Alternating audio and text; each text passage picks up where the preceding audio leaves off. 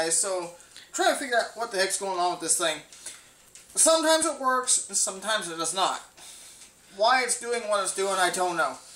I've been told possible soundboard, maybe. Maybe you guys can point me out. Tell me what's going on with this thing. I mean, I've had it for 13 years. I'm 29 now. I've had it since I was 16. So, let's try to play Yamaha Sunshine on this thing. Yeah, let's just try to play it, see what happens. Only one speaker is working, it's that one over here. This one's...